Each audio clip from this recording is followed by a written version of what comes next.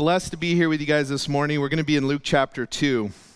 And obviously we just celebrated Christmas and all that that means, and coming together as family and just celebrating the birth of Christ, you know. And we don't want to just let it end there, right? We don't just want to think Christmas during Christmas time and move past that, you know. And so this morning, I want to look at a couple of the events that took place right after the birth of Christ, right? You know, this season, as I was kind of preparing and had the opportunity to share with all of you, I was like, all right, you know, I want to look at this chronologically. And last Sunday, we kind of looked at Mary, you know, before the birth of Christ and what she was looking at. And Christmas Eve, we had a time to just look at the birth, you know, the birth of Jesus. And then Christmas morning, if you're able to join us online, we looked at Emmanuel and what it means that God is now with us and what that means in our lives. And so today, I just want to keep the calendar going and just look at these events that took place right after. And both of these events, they carry a really deep significance in our lives regarding the birth of Jesus Christ and really what that birth means to us as Christians, not just once a year, not just during a season, but on an ongoing daily basis. And so imagine with me, if you will, it's been about a week since the birth of baby Jesus, a week since the angels filled the skies of Bethlehem, horizon to horizon, really freaking out the shepherds there as they announced the birth of the Savior to those shepherds. It's been a week since those shepherds, after they were terrified and heard the message, ran and leaped and went all the way into Bethlehem to go see the fulfillment of what was said here. Mary having hardly recovered from the ordeal in her own right, you know, I imagine just the mental replay of the events, you know, going over and over in her mind, you know, the really forced journey to Bethlehem as they were required to do so by the rulers of the time to go register for taxes, and you know, the frantic search for a place to give birth because she was full term, right? And so they arrive in Bethlehem and it's time, and you know, she goes into labor and it's like, we need a place to stay, and nobody would give them a place in their guest room, and so they had to give birth out under the night sky in what was likely a very foul, smelly place with the animals, to lay their baby in the feeding trough. And then Joseph, you know, just who knows what he was going through as a husband, right? You know, this situation is not probably how he planned it. And so, but very unlike millions who down through the ages would just later give a cursory nod to the memory of Christmas briefly once a year, this couple, Mary and Joseph, lived their entire lives enveloped in the mystery of the birth of Jesus Christ. So this morning, like I said, I want to look at a couple events that are associated with just some of the time after his birth. We're going to be looking at, you know, his circumcision, his baby dedication, and his naming, his official naming as Jesus, which all of it itself should really make the amazing wonder of Christmas, the amazing wonder that God would come to this earth to be born in flesh, not just a once-a-year experience for us, but a year-long experience, an everyday experience as we reflect on the amazing wonder of what his birth meant for us.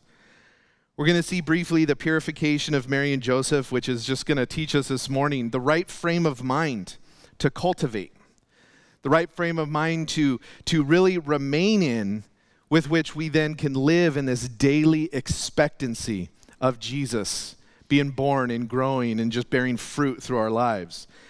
We're also going to see the presentation of baby Jesus in the temple, which is just going to teach us and encourage us about the type of longing that we should endeavor to develop in our lives, the type of expectancy that really we're required to have as Christians, to be living in a daily life, not just experiencing his birth, but looking forward every day to his return. And both that longing and expectancy, which is required, I believe, to really, truly experience the peace that Jesus has for us. And so let's pray, and we'll get into it. Father, we thank you so much. God, you came to this earth, Lord, born as a man. You lived a perfect life as a man.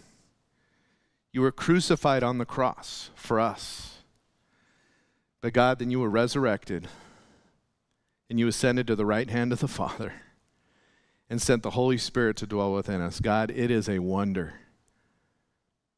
It is an amazing thing to consider that you loved us so much, that you cared about us so much, that you would step out of your glory, outside of time, outside of eternity, outside of creation, and to come be among us, with us, to be one of us, that you would identify with us, to understand the temptations we go through, to empathize with the difficulties and the struggles.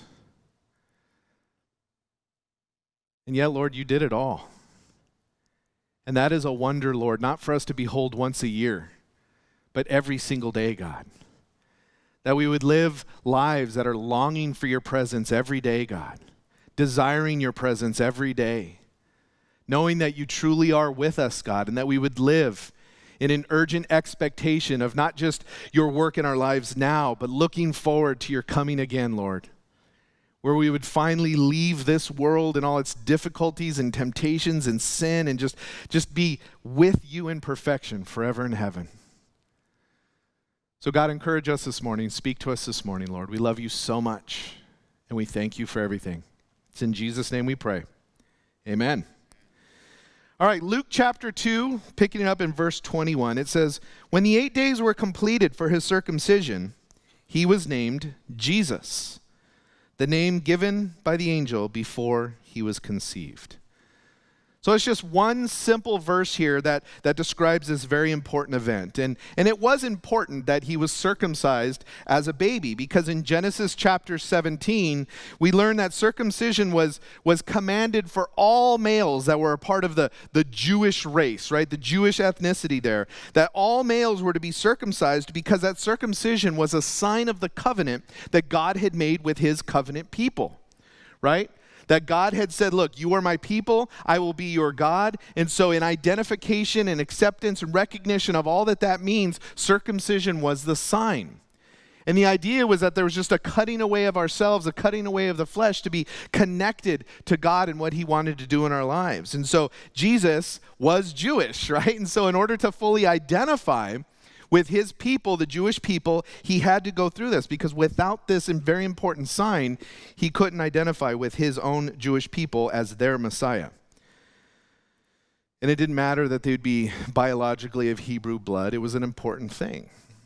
But it wasn't just him identifying with them as Jewish people. We're going to see later on that his identification, his coming, was for all of mankind. But the event of greatest significance at his circumcision was that he was officially named Jesus. Now, names, they carry great meaning, especially in Hebrew culture. There was great meaning to names. You know, God speaks through names and uses names. I don't know if you've ever seen, Pastor Gary shared this a number of times over the years, where if you go through the genealogy starting with Adam and you go all the way down through and all the way to Noah, there's this wonderful message when you just look at the meaning of the names. That is just God's plan of redemption. Planned from the very beginning of time. And, you know, names are important. We spend a lot of time thinking about names, right? If you go to Amazon.com, you will find literally millions of books on naming your baby. All kinds of different books, different strategies and thoughts, and just lists of names of naming babies. When my parents named me, they said, you know, everybody is named Scott. And everybody is named David. And, you know, there was all these common names at the time. And so they were like, we want a name that isn't very common. And so they got a baby naming book, and they found Nathan, right? We don't know anybody that has a kid named Nathan. We're going to pick that, right? And then when my brother came along, they were like, well, we got to stick with the theme of the letter N, and they named him Norman, right? I think I won between the two. But growing up, you know, I think until I graduated high school, I could count on one hand how many Nathans I ever met and ran into, right? And so, of course, I always thought, wow, my name's special. It has special meaning, you know. And some people think that names could be prophetic of their life, you know, and it was something that was especially common in Hebrew culture. And to be quite honest, you know, some people get crazy with naming their kid, right? They come up with strange, weird, highly unusual names, you know, to name their child. And I think the result of that is that many countries have actual laws in place on what you can and can't name your kid, you know, because, you know, you have people like, I don't know if you guys remember the artist Prince, who at a certain time in his career decided to change his name to some weird symbol, right? That's my name now, and it's just some scribble on a piece of paper. Well, what did everybody continue to call him? The artist formerly known as Prince, right? They still stuck with the name because, people were like, I got to be able to call you something. The United States, incidentally, has some of the most lax naming rules of countries around the world, and it's just people just have fun with it, I guess. But most of us are at least interested with the meaning of names. I've told this story before, but, when I was in high school, me and my friends used to go to Knott's Berry Farm, and they had these little bookmarks in one of their stores. And I don't know if you've ever seen this at places where they have these rows of bookmarks that have names, and they have all the meanings of the names on them, right? And so I was like, oh, let me find Nathan, because Nathan was uncommon. So you never find a bookmark with Nathan on it, And so they had one, and I was like, oh, man. And I look at it, and it said, the name Nathan means given or gift of God. And I went, wow, that's a great pickup line. So I walked around Knott's Berry Farm and, hey, you know what my name means? Didn't work. Was a terrible pickup line. But I tried, Anyways, the naming of Jesus was a very, very important moment. You see, the name Jesus essentially means Yahweh is salvation, or Yahweh saves, or the Lord is salvation, depending on the renderings of it. But that's what Jesus means, and grasping the meaning of his name and how it was prophetically told, this is what you're going to name him. Grasping the meaning of all that is really essential to understanding the impact of his birth. I think the average person on the street has no idea what the meaning of the name Jesus is. But for us that know, we know, we've experienced that it is both a claim and a promise. It is a claim about who he is. It is a promise about what he came to do and the desire that he has for our lives. The origin of the name Jesus, which is really interesting, reveals something that I think makes it even more precious, because Jesus, and that's the English rendering, but Jesus is the Greek version of the Hebrew name Yeshua, all right? Now, the English spelling of the name Yeshua gives us the name Joshua. We're familiar with the name Joshua, right? But it's interesting. So the naming of Jesus and Yeshua, or Jesus and Joshua, the meaning is the same there, right? The Lord is salvation. But if you think of the name Joshua, it was a common Hebrew name. But if you think back to the Old Testament, you might think of the book of Joshua, right? The one who served under Moses and ended up taking place, becoming a great leader after Moses died. Joshua, we know in the book of Joshua and from the Old Testament, was this great general, this great leader that led Israel into the promised land. But it's interesting, if you go back and look at Joshua in the Old Testament, you'll find that his name wasn't originally Joshua. His original name was Hosea. And Hosea means, depending on your rendering and stuff, but the best one I could find was literally God save. That's what Hosea meant. So it was kind of like an expression of a desire for salvation, right? But what's interesting is because of Hosea's faith, because of his leadership in believing that the promised land could indeed be conquered when everybody else was like, no way, there's giants there. Because of all that, in Numbers chapter 13, verse 16, it tells us that Moses renamed Hosea Joshua. Moses renamed him. So what we find there is that there was this moment in his life where Moses said, look, you trust God so much. You trust that God's going to give us the promised land even though everybody else is doubting it. You know what? I'm going to change your name from God save to the Lord is salvation. Pretty interesting name change. And he obviously went on to become Israel's greatest general, leading them into the promised land. And so looking at kind of like a following, an origin of the name, so to speak, you have Jesus, which is Greek for Joshua, not only means the Lord is salvation, but when you trace it back to Joshua and his stuff, you kind of see this type of Jesus, obviously, in the life of Jesus and his deliverance. And you see that not only does it mean the Lord is salvation, but there's also this idea of being delivered by heroic action. Being delivered by heroic action. And for us as believers, we know that Jesus came into our lives. The Lord is salvation, and he very heroically delivered us from the bondage of sin. So the name Jesus shouts to the world, proclaims to all that would hear it, the heroics of his birth, which is a miracle in and of itself, and the heroics of his death on the cross and our redemption. And that was his point. That was the very reason of God coming to this earth, to redeem mankind, right? It is the very theme of the whole thing here. You remember both Mary and Joseph were told separately that the child that she was going to give birth to was to be named Jesus. In Matthew chapter 1, verse 21, the angel speaking to Joseph said, "She will give birth to a son, and you are to name him Jesus, because he will save his people from their sins," right? And then in Luke chapter 1, verse 31, Gabriel talking to Mary said, "Now listen, you will conceive and give birth to a son, and you will name him Jesus." Now, do you think that Mary and Joseph pondered this, as she was pregnant and after this proclamation and leading up to the birth?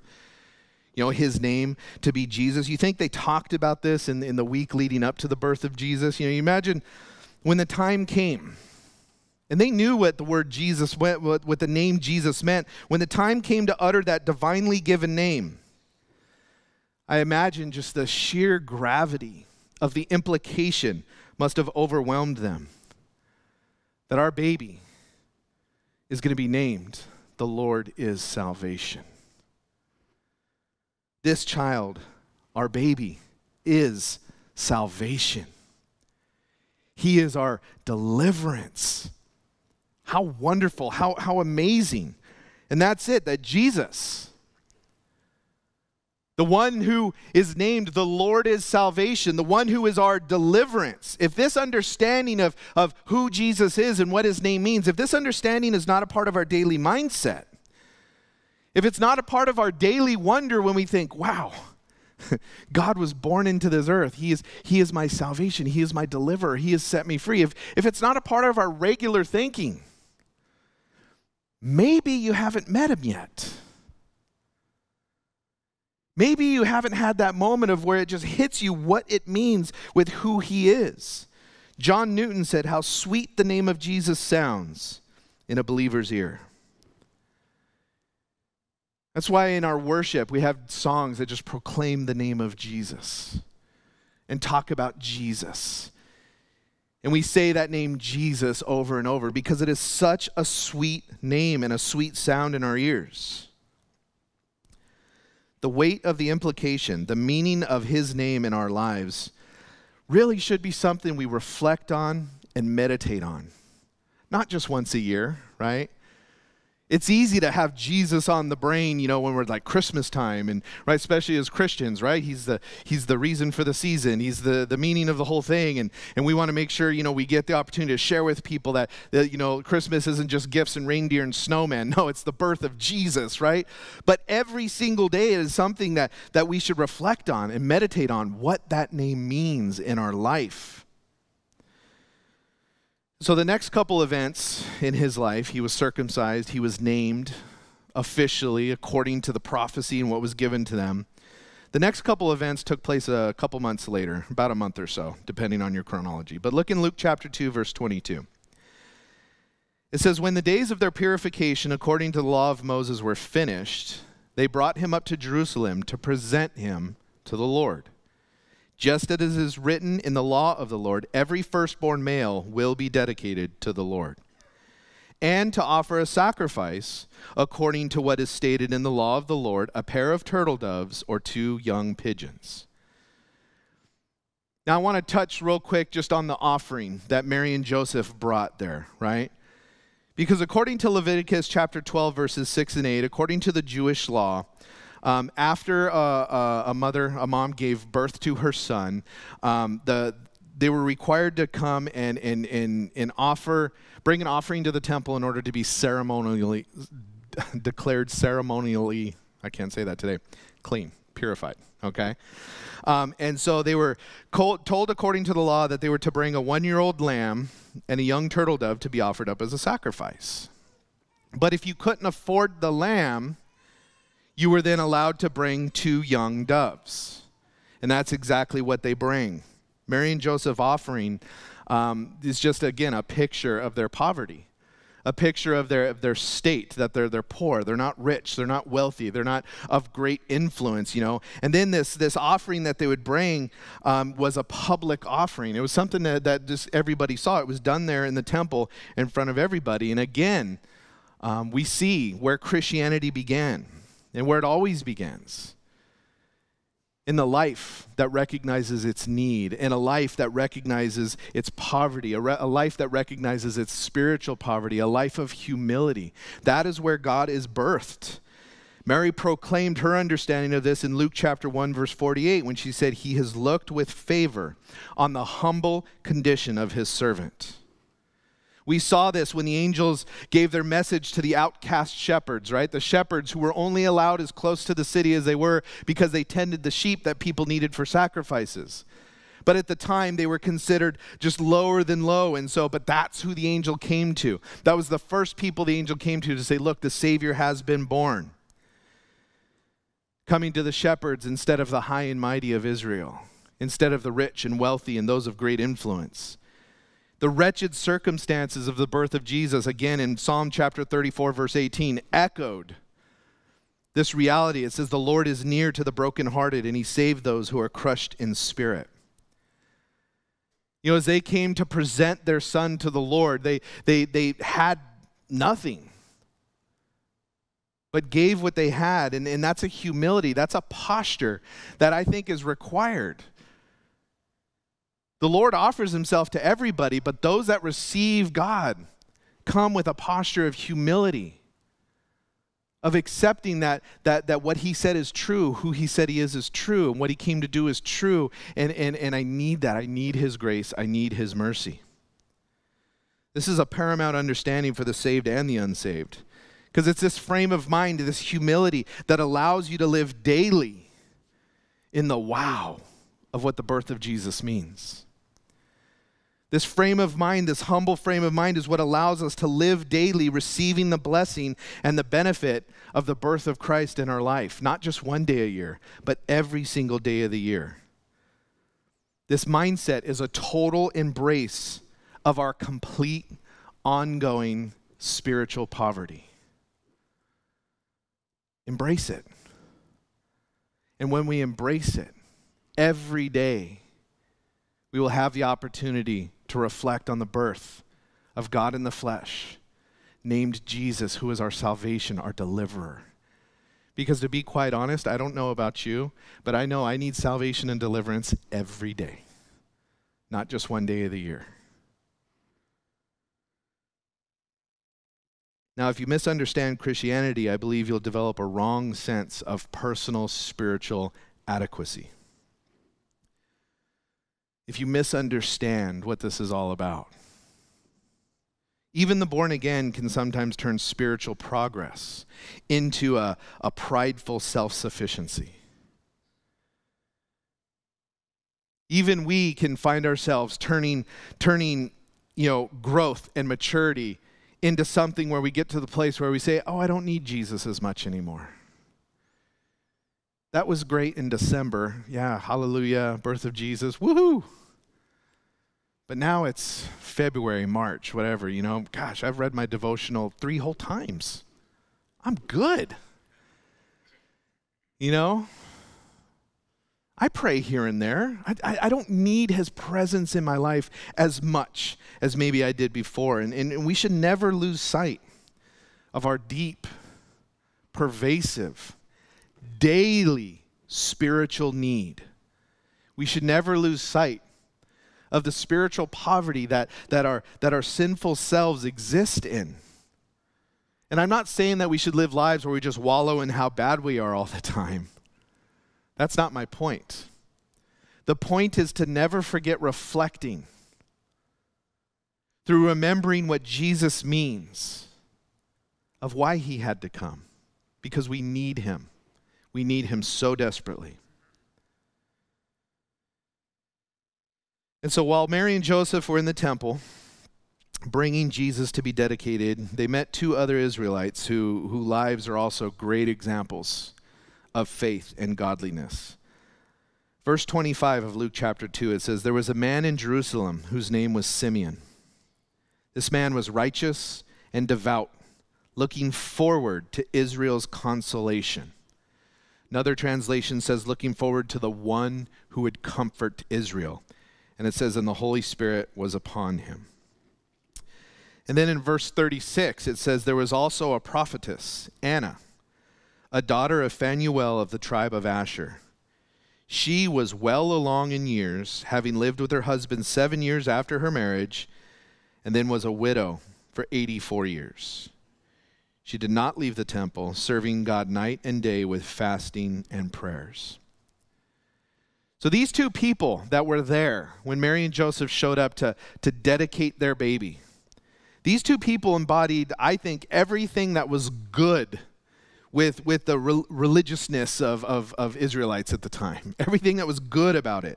And really, to those who follow Christ today, the similarities between both of them that we're going to look at here in a second are a big challenge to us and a huge encouragement to us in living the daily experience of the wonder of the birth of Christ and really how that results in peace on a daily basis. The first thing we notice about them, verse 25 and verse 37, is that they were both devoted to God. They were devoted, right? Verse 25, it says about Simeon, this man was righteous and devout. That means that he lived his life in such a way that he carefully, intentionally honored God.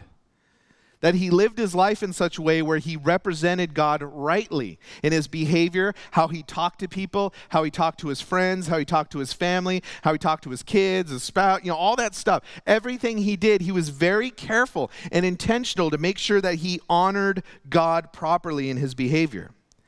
And then verse 37, it tells us about Anna that she did not leave the temple, serving God night and day with fasting and prayers.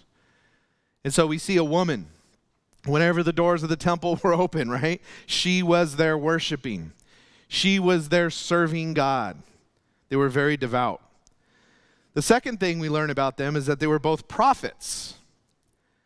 Again, in verses 29 through 32, we get Simeon's song, which we're going to look at in a moment, which was very prophetic. And then in verse 36, it straight up tells us that Anna was called a prophetess. Now, you may or may not exercise the gift of prophecy in your life, and you may or may not, be called to be a prophet. But at the very least, prophecy is the concept of knowing God's word and speaking forth God's word. Speaking forth the truth of God's word into people's lives. And at the very least, both of them did that. I believe there was more to their particular prophetic ministry. But the example that they set for us is that they were two people that knew God's word and spoke God's word. And then the third thing we see about them is that they were both filled with expectancy.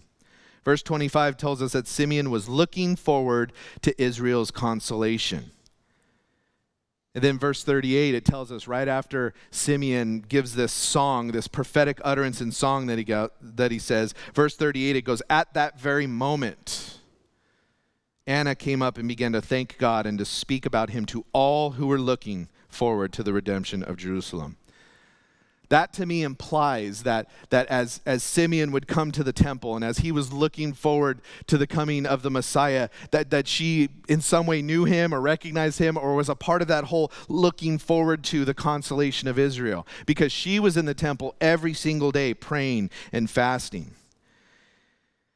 But the picture here is that these two never gave up.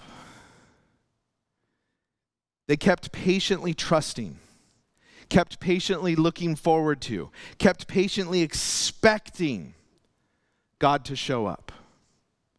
And that's a great example for us today, right? We get to the Christmas season and we're looking forward to Christmas, right? And we're like, oh, birth of Jesus, baby Jesus is so awesome. And then we get to Christmas and woo, birth of Jesus and a whole lot of food and gifts. Woohoo, it's awesome, right? And then it's like, okay. And then we start to move on. Okay, well, now New Year's is coming up and sometimes we could be tempted to let the foot off the gas pedal of that expecting, that expectation, that looking forward to and longing for Jesus to show up in our life every single day. this looking for, this longing for, this expecting Jesus to show up daily, and having this humble mind and following these examples, I believe it's key. It's key to us experiencing the peace that surpasses all understanding. If I have at the forefront of my thinking that God showed up, and he is here, and he's going to show up today, well, then I could get through this day just fine. If I'm thinking that God is going to show up, and I'm looking forward to that with the same expectancy as I do at Christmas time, and I do that every day of my life, it's key to getting through each day's challenges and struggles with victory. But with the peace that says, I know God's in control. I know God's going to be able to handle it. I know he's going to take care of it. You may not know the details, but this daily longing for and this daily expectation of Jesus to show up brings us peace. Brings us peace. Simeon and Anna, they represent all who would see. And all who would see that our only hope in life is in the mercy and the grace of God. That's our only hope. Along with a poor carpenter, along with his young wife, along with these outcast shepherds, Simeon and Anna to me are flesh and blood examples of the type of people who Christ comes to. The type of people who are ready and willing with the right frame of mind to not only receive Christ, but to then have the fruit of that relationship blossom and grow out of their lives. And I think lives like these, in many ways, are becoming rarer and rarer as our world gets darker and darker. You know, if we don't see daily our insufficiency in and of ourselves, if we don't recognize that every single day, we fall into the I'm good trap. I'm good trap. You know, when it comes to studying the Word, I'm good. I already went to Bible study this week. When it comes to worshiping God, I'm good. I sing a song on Sunday. When it comes to sharing the gospel, I'm good. I gave out a tract last month. Or, it's not my calling anyways. I'm not an evangelist. When it comes to real self-challenge, right? Reflection, real change to become more like Christ, really, truly, like addressing those things head on that are really rough edges and things in our lives that aren't glorifying to God, I'm good. After all, I'm not as bad as that person. I don't need to change until they change. And that's not the biblical thinking that we're to follow. The I'm good trap ultimately will lead us back into getting drunk, doing drugs, being angry, lashing out with hurtful and unkind things. Will lead us back into all manner of sins, back into pornography, back into lust, back into sleeping around, back into lying, back into cheating, back into stealing. Because the second we think, I don't need God, we're doomed. We're doomed. I mean, just go back and think about how you were before you had God in your life. How are you doing? Well, there was something up that brought us to a place of saying, wow, I need God, right? You weren't hitting the ball out of the park. And so then to come to that place and say, I need God, and to somehow fall into the place of saying, I'm good, I don't need him as much anymore. Wow, what a deception that is. And it is straight from the pit of hell. The I'm good trap leads us back into sin. It leads us into separating from fellowship, separating from worship. We read less, we pray less, we worship less. We find ourselves not listening to the still small voice of God anymore. And we're like, you know, I don't need it as much. And we may not say that I don't need God out front, but our actions will then belay that. And this happens, I think, in people's lives because although we might be doing well in one area of our life, we let go of our daily awareness that we need Jesus in every area of our life. And we need him in every moment of every single day. We let go of that longing for righteousness, longing for the comfort that only comes from him. We lose our humility and replace it with a prideful self-assurance. And then one day we look up and we say, where did God go? Where did he go?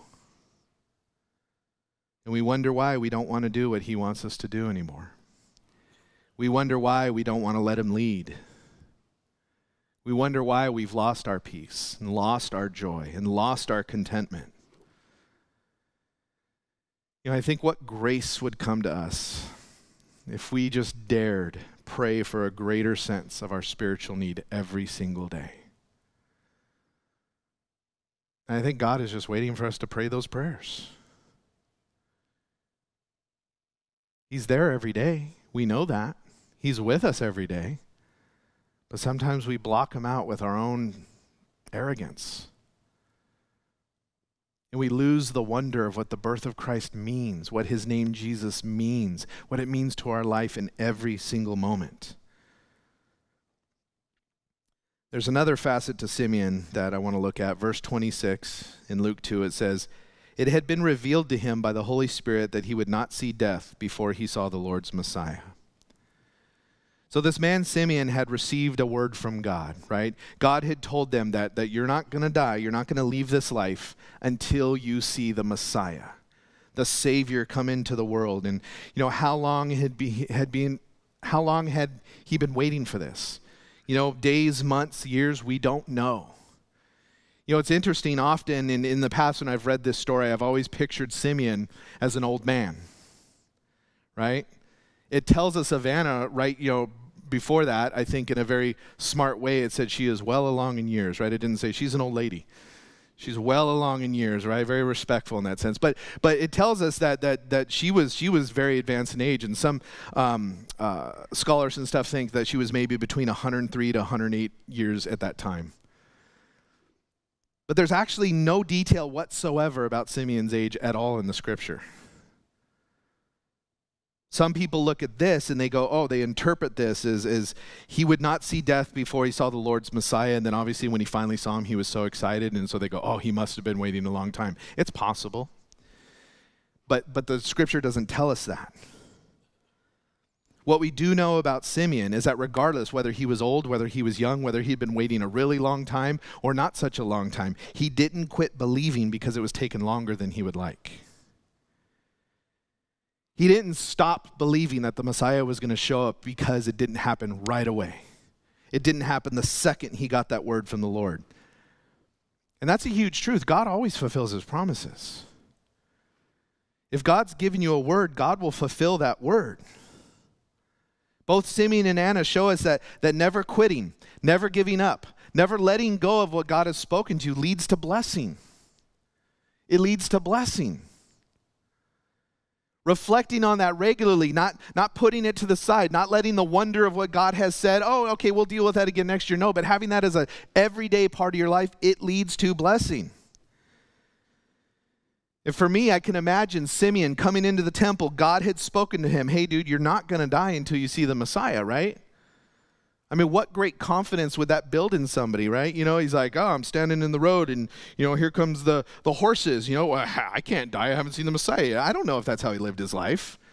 I'm going to jump off this building. No, none of that's in Scripture. I'm just, But the point is he lived with confidence. God spoke to me. I'm going to trust in that promise every day. Because God spoke and it's going to happen. And you can imagine his confident hope and his joyous anticipation.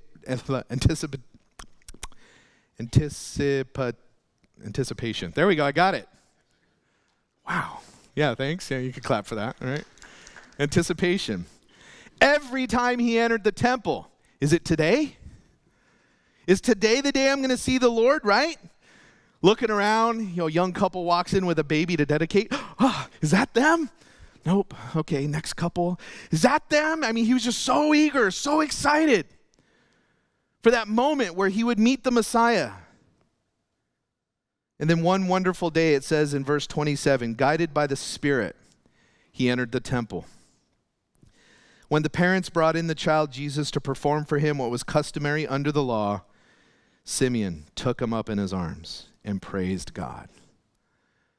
With excited arms, Simeon lifted up what I don't know why, but in my head is this cute little chubby dimpled baby, right? No idea if that's what baby Jesus looked like, but I just have that image in my head. But he picked him up, and I imagine, he just took him out of the arms, and Mary, possibly startled, who knows? But for a moment, In Simeon's life, for a moment, the world just stopped. And that is the moment that we all experience when you know the Messiah, the Savior, has come into my life. God has shown up just as he said he was going to. That moment of joy as he held the baby, knowing who it was, and I believe it was because the Spirit led him there, and the Spirit, I believe, spoke to him and said, this is the one. He began to praise God in song, and in his song, I'm going to look at that as we close, it lays down the purpose of this Christ child. Not just for Joseph and Mary, but for all of us. Look at verse 29. He says, now, Master, speaking to God, you can dismiss your servant in peace, as you promised. For my eyes have seen your salvation. You have prepared it in the presence of all peoples, a light for revelation to the Gentiles and glory to your people Israel.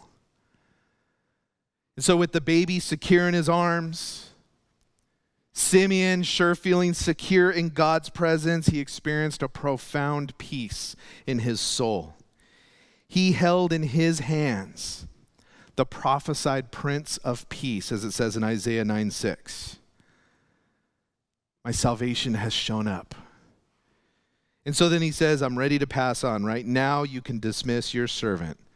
Basically the idea is I could die now because I've received everything I need. The Savior has arrived. And that's exactly why he's like, look, you could dismiss me, for my eyes have seen your salvation. It's an interesting phrase there, because he goes, when I've seen your salvation, it doesn't mean I've seen part of it. It doesn't mean I've just seen the beginning of it. It means I've seen all of it. I've seen all of it, all of your salvation. Christ is totally and completely sufficient for us. He is all we need. He is complete and totally sufficient for our salvation. He is complete and totally sufficient for our deliverance. He is everything. And true peace, I believe, only comes. True peace, lasting peace only comes when we understand, just like Simeon understood, that salvation, true salvation and deliverance is Jesus plus nothing. It's not Jesus plus someone's book club. It's not Jesus plus this great preacher or pastor. It's not Jesus plus, it's Jesus plus nothing. The salvation that he's singing about, it's universal in its offer. Look what it says in verse 31. You have prepared it in the presence of all peoples. That means everybody. A light for revelation to the Gentiles. Not just the Jews, but also to the Gentiles, and glory to your people Israel. This is especially significant for us that aren't Jewish. Right? If you're not Jewish, you fall under the umbrella of Gentile. Here's what I want you to understand. At the birth of Jesus, and in these days after, as he was dedicated and committed, and all that's taking place here, we, the non-Jewish people in this world, we were sung about in the temple by a Jewish prophet as he held the Messiah in his arms. We were sung about. How glorious. Jesus truly is our light in this ever-darkening world. He is our salvation. Not just Israel's, theirs too, but also ours. And so his excitement and his behavior, Simeon, it paints a really beautiful picture for me. You know, you have this guy holding this baby tightly in his arms, looking him over and over, right? Heart overflowing with joy at the coming of the long-awaited Savior. The joy he's experiencing at the fulfillment of God's personal promises to him. And I think that is exactly how to receive salvation. You simply take Jesus into your arms as Lord. You simply receive him as Savior. That's all it takes to be saved. That's all it takes to receive the blessing of salvation. You don't have to jump through hoops or do this or take a class or fill out a form. You just receive him. And sure, we remember that at Christmas time, right? Because we talk about gifts and you got to receive gifts. But this is a truth and reality every single day of our lives.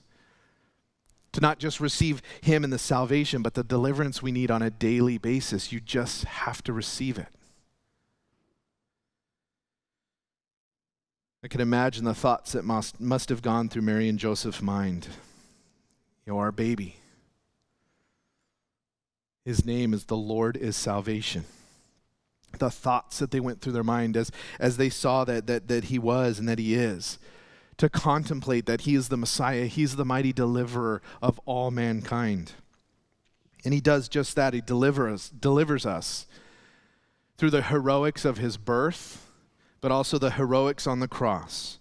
And those heroics continue in our lives every single day as we walk with him. He saves us and delivers us from the bondage of sin. He saves us and delivers us from the devastation it causes.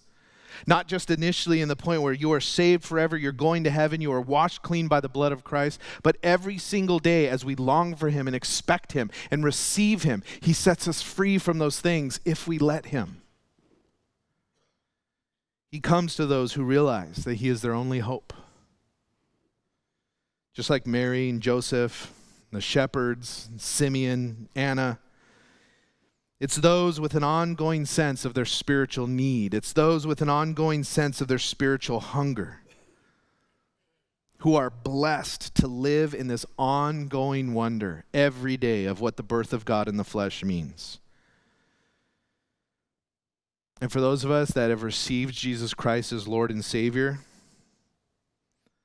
those that have realized and accepted that Jesus is the whole of salvation, that it's Jesus plus nothing, we find peace.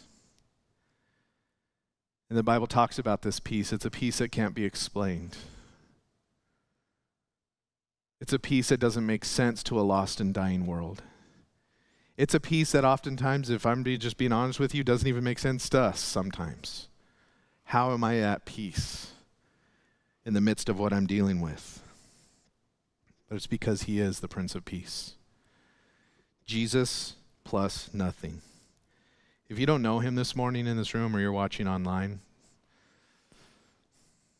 I encourage you to accept him this morning as your Lord and Savior. I encourage you just to reach out your arms and receive him. Because he wants peace for your life. He wants to bring peace into your life. And he's been trying to tell you this morning that all of your efforts on your own to find peace have ultimately resulted in a lack of peace. He is what you need. The salvation, the forgiveness of God, the Holy Spirit to dwell in your life and to transform you from the inside out. That is exactly what you need today. And God offers it to you. He is the only one that could save you from the penalty of sin. He is the only one that could deliver you from the bondage, the slavery to sin. He is the only one that could give you true peace. It's why he was born. It's why he lived. It's why he died on the cross. Jesus, the Lord is salvation, our deliverer. Amen? Let's pray. Father God, we thank you, Lord, for who you are and what you've done. God, we thank you, Lord, that you came to this earth and were born as a man. God, we thank you that you were not just born as a man, but you were born in really deplorable conditions, God. Because some of us, our lives are deplorable conditions. And Lord, I believe there are those here, maybe in this room or online or both, God, who have recognized this morning that you desire to be born into their life. But not just as a one-time event, God. You desire to be born into their life and then to work in and through their lives daily, to show up on their behalf daily, to teach them, to mold them, to shape them, to encourage them, to save them, to protect them, and to deliver them. Lord, we are so thankful for that work. May we never forget it. May we reflect on it every single day, Lord. May we take time to never lose the wonder of what Christmas means every day of the year. And while we're praying with heads bowed and eyes closed, if you're in this room this morning or if you're online and you've never received Jesus Christ as your Lord and Savior, that you've never said, God, come into my life, save my soul. If you've never received that gift and you have been trying to live your life seeking peace, but ultimately never finding it, I believe God is speaking to you this morning. So if you're in this room and you want to receive Christ this morning, and if you're online watching, I'm just going to lead you in a prayer right now. And there's no specific effect of you got to say these exact words. This is just a prayer from the heart, talking to God Almighty about who you are, what you need, and your desire for him to work in your life. And so pray with me now if you want to receive Jesus Christ as your Lord and Savior. Say, Lord God, I believe today that you are God. I believe today that you came to this earth 2,000 years ago and were born as a man named Jesus Christ. I believe you lived a life free from sin and died on the cross for me. I believe you are my salvation. I believe you are my deliverer. And so save my soul, Lord. Help me to find the peace that surpasses all understanding. Teach me how to live for you with longing, with expectancy, with expectation that you'll be in my life every single day from this day forward until the day I'm with you in heaven. Thank you for loving me so much. It's in your name, Jesus, I pray. Amen. Well, if you prayed that prayer today, and you're here in the room, we want to help you guys on the next step, right? You didn't join a church, you didn't join a religion, you've established a relationship with your Creator. And of course, here at Hosanna, we want to help you in that relationship, and we want to help you in that walk as you grow and mature in your faith, in your relationship with God. So we have some new believers packs, the little manila envelopes up front. If you received Christ today, please come forward after we're done worshiping. I'd love to pray with you. I'd love to give you one of these new believers packs. If you're online and you accepted Christ this morning, congratulations to all of you, you know. Yeah, your life will never be the same. It won't be perfect. The devil's mad. To be quite honest, he's going to mess with you because he's mad at you, because you're not his anymore. But he'll never defeat you because God Almighty dwells within you. And so if you're here, come forward to get one of these new believers packets. If you're online, please just let us know in chat that you gave your life to the Lord. Let our chat moderators know, and we'll make sure that we get you one of these. Please don't type your address in the chat there. We don't want the whole world to have your personal address, but we'll private message you, and we'll get this new believers pack to you. And I just encourage all of us, you know, Christmas was yesterday. Hallelujah. Praise God for the birth of Jesus, right? But today is the day after Christmas. Hallelujah. Praise God for the birth of Jesus. Let's move forward in that longing and that expectancy to watch God work in and through us every day. Never forget to expect God to show up on your behalf, because he will. He is your child. You know, if you got stuff in your life that has been getting in the way of that, I encourage you to seek out your brothers and sisters, come forward after service, whatever. Let us pray with you. You know, because prayer breaks the bondage of things as we seek God's work on our behalf, and he wants to do that, not just yesterday, not just today, but every single day of the rest of your life. God bless you guys.